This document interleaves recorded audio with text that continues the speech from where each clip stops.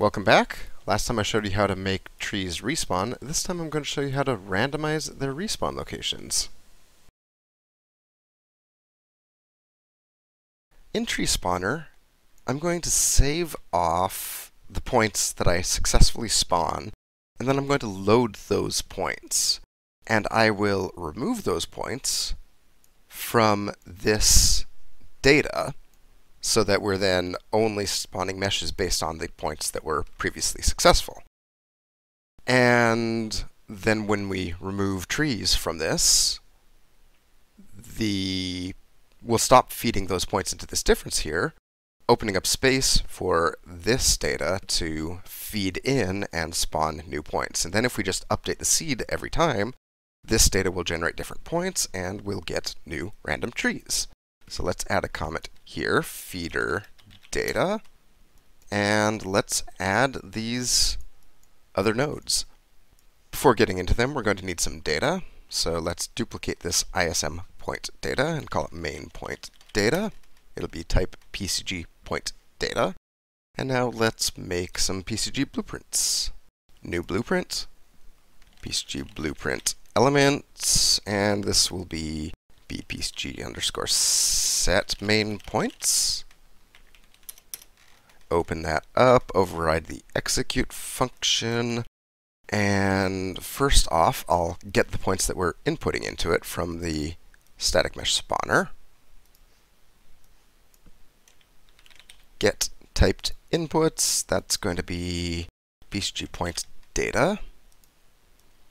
And then I'm going to get index 0, and I'm only going to pass a single point set into this function, so I can stick with getting index 0. Next, we need to get the points data from tree spawner, so let's grab this setup through to the casting to BP tree spawner from get ISM points, and I'll add a sequence node here. And now we need a function to accept this input of PCG points data and set it on BP tree spawner. So let's add a function here, set main points, and it'll take an input PCG point data. I'll just call it point data. And now you might be inclined to just set main point data like this, but if you do this, what's going to happen is we will take our constructed point data. Well, actually we haven't constructed it, let's do that now. In construction script, construct PCG point data, another sequence node, and hook that up, and we'll set main point data. Okay, now we've got this constructed. So doing this will override the main point data we just constructed with this point data that is just temporary. And so down the line it might make saving a little harder. So I prefer to do it a different way. I'm going to set points on this main point data and get points on this point data. And then I'm just going to set the points to be equal here. Compile and save that. And now under set main points, let's call set main points and hook this up. And we have this return node with output, and we have an input that we're not actually changing, so I'm just going to hook this input straight up to the output. That way, if we want to, we can chain another graph off of this one. We can also inspect easily. And let's drop this on in here. And you can see that the in and out are type any. Let's update that. Class defaults. No default in and out pin. Add custom ones. Input and output. Allowed types will be point. And because I'm only going to accept one input, let's just uncheck multiple data. And there we go. We've got set main points. Let's hook this up. Now we need our get main points function. I will duplicate get ISM points because it's nearly there what we want, and rename it get main points. open that up. May as well modify the class default while I'm here. Uncheck allow multiple data. And go to the execute. And we need to replace this get ISM points with a different function for main points. Back in tree spawner, I'll just duplicate get ISM points function and replace it with get main points. And because we're already setting the main points, we don't need this, which is setting the ISM points. We can just hook this up, change ISM point data on the return to main point data. Compile, save, and back in the get main points PCG, I'll just add the get main points function and hook that up. Compile, save, and let's drop this on in.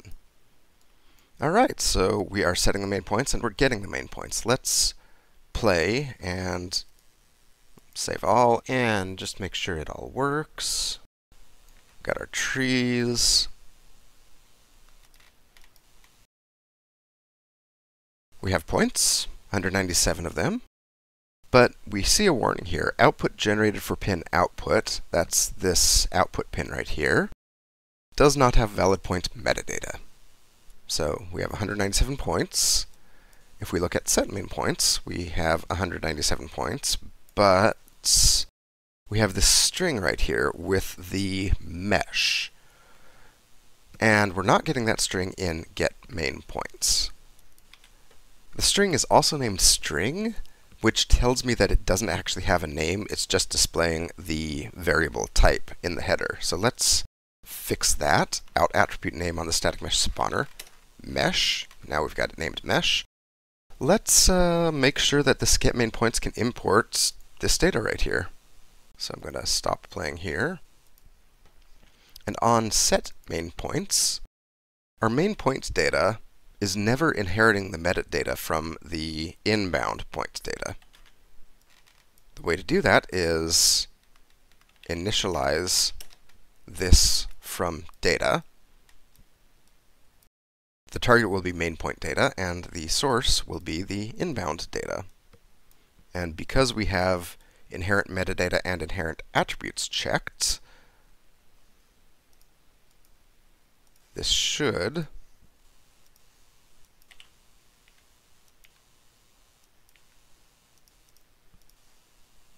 allow the meshes to come through. Perfect. Let's stop this running. So now the meshes are coming through in the metadata. Now let's hook this up. So instead of removing the ISM points from this data, I'm going to remove the main points from the feeder data, and then I'll send the main points through the static mesh spawner. And let's just drag this on down here.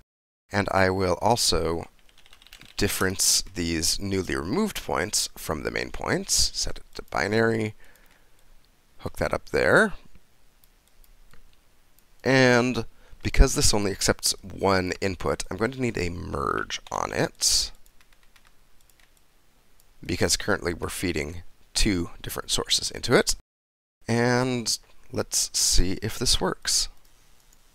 Save, play, remove a few trees, and a few seconds later we should see them respawn. Ooh, that's weird. We took out a few extra trees. Let's try that again. Oh, but they did respawn. Alright, let's remove this tree.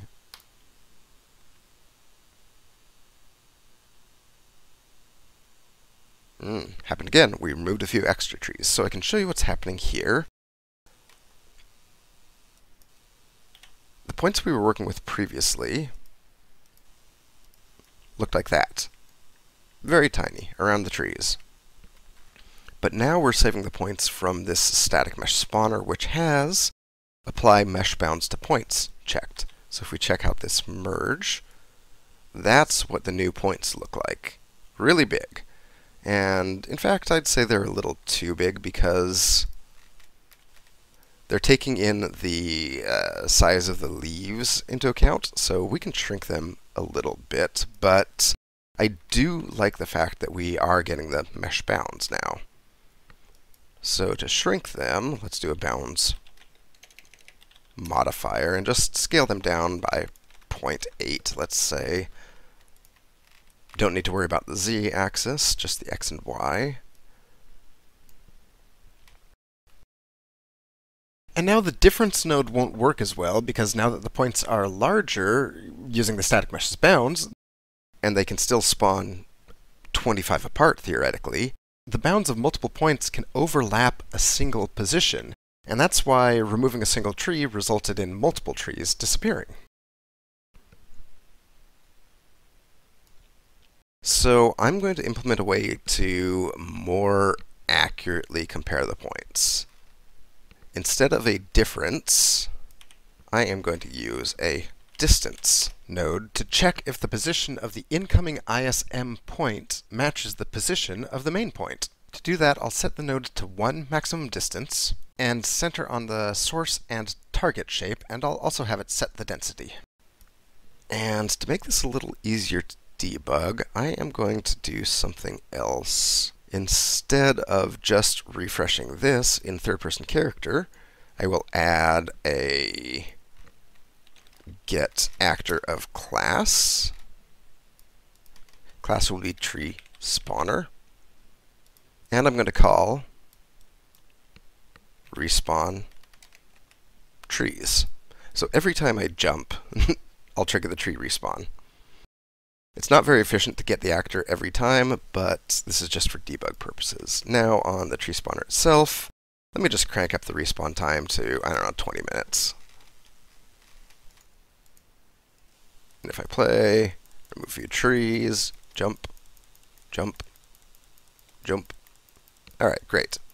And the trees are coming back immediately because we've just added this distance node but haven't hooked it up to anything. So now let's debug.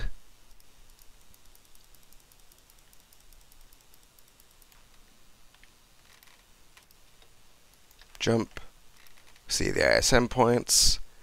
This might reset when we check the distance, so let's redo it, jump again, and see what the densities are. They aren't being set.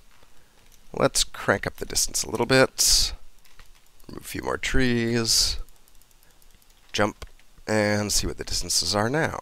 Okay, density 0.8, 0.89, distances 400. 482, 431. So I can demonstrate what's happening here. I've prepared a helpful guide. Under bounds, PCG bounds, let's reset the scale on this thing. There we go. So we've got one of these trees, and this yellow-orange box down here is the transform, and that's what our ISM points has. But this pink-purple box is in the center of the bounds, and that is the center that distance is checking on. So to get this to work, we're going to need to move the center of the bounds down to the transform. And there's a simple way to do that. Bounds modifier. And instead of scale, I'm going to change it to set and just set it to, let's just do -100 so it's easy to see what's going on. Set will center it on the transform point, the position. And you can see here now that this bounds box is directly centered on the transform. So if we do the same thing in tree spawner, bounds modifier on the main points, which have the mesh bounds on them right now, and I'll just set them to -1, -1, -1. Hook that up there.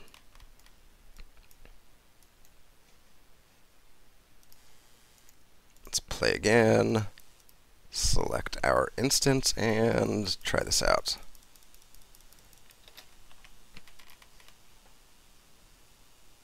Alright, we got some distance zeros. We still have the maximum distance at 500. Let's change it down to 1 and try this again. Jump. And there we go, distance 0. Perfect. So now the only thing I need to do is filter out the distance zeros, which show they are overlapping with the ISM points. Point filter. Let's not forget to set the filter parameters. Constant threshold. Anything that's greater than 0.5 will continue through. Anything that's less will be discarded. And there we go. Things seem to be respawning.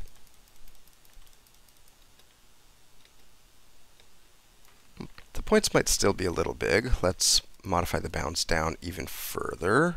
0.6.6. Z can stay. Alright, so things are respawning exactly as we want. Let's add some randomness to this respawn.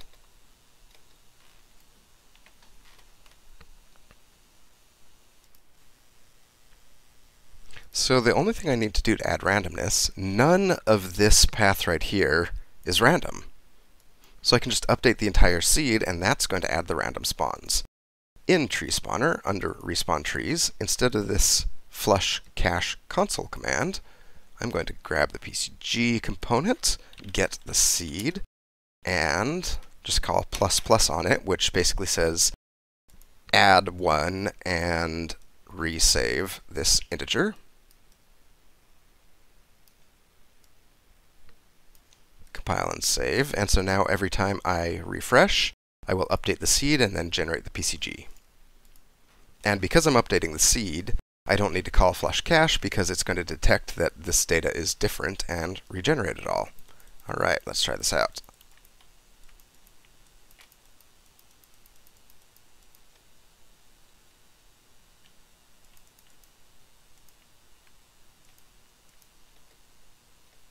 Okay, so it's generating new things, but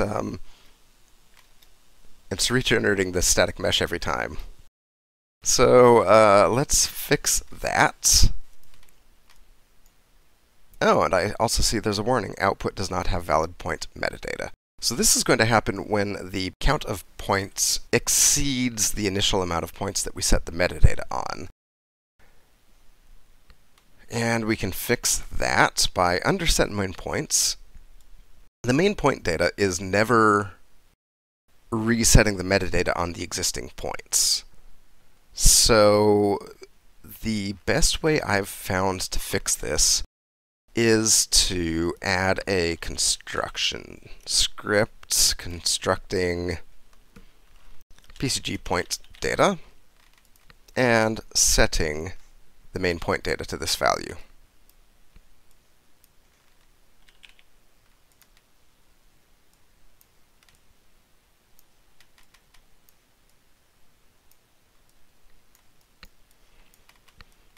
So basically, every time we're going to reset the main point data and then initialize it from the inbound point data.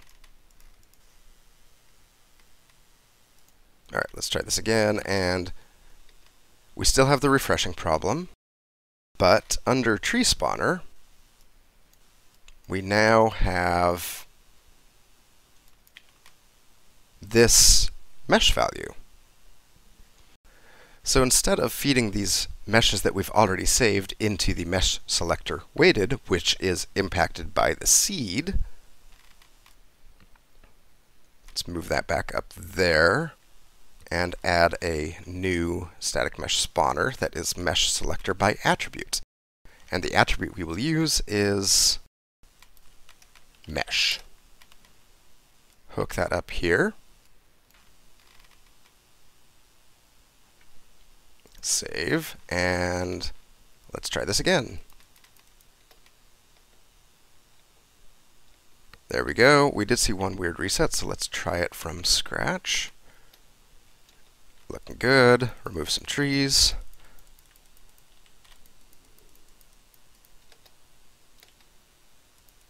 And there we go. We are randomly respawning trees and not touching the existing ones.